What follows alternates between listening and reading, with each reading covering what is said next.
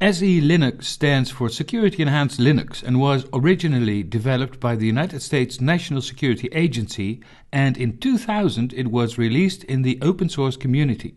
Now, before we can see what the advantages of SELINUX are, we have to first do a quick recap of how Linux system security works without SELINUX. So with traditional security, whenever a program gets started, and this may be a user shell, when a user logs in, for example, or a daemon that runs a particular application, like for example a web server, the process that runs the application will always get a user ID and a group ID connected to it.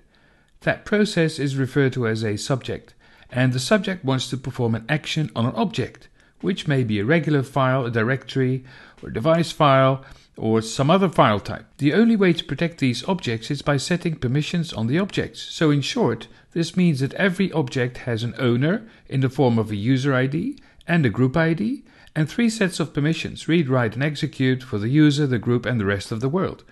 So this access of objects is regulated by a combination of IDs and permissions. And what's very important, the owner determines object access privileges. This technique is called DAC, or discretionary access control. So access is determined at the discretion of the user. In other words, it's all about IDs. Now, why is that not secure enough? So imagine you've got a running web server with user ID 48, and imagine this process gets compromised by people with malicious intent. Then these attackers will be able to access all files that user ID 48 can access, and potentially do a lot of harm to your system.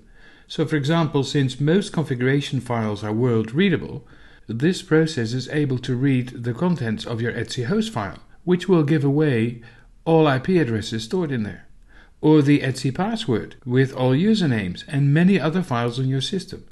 And exactly this is where SELINUX can help.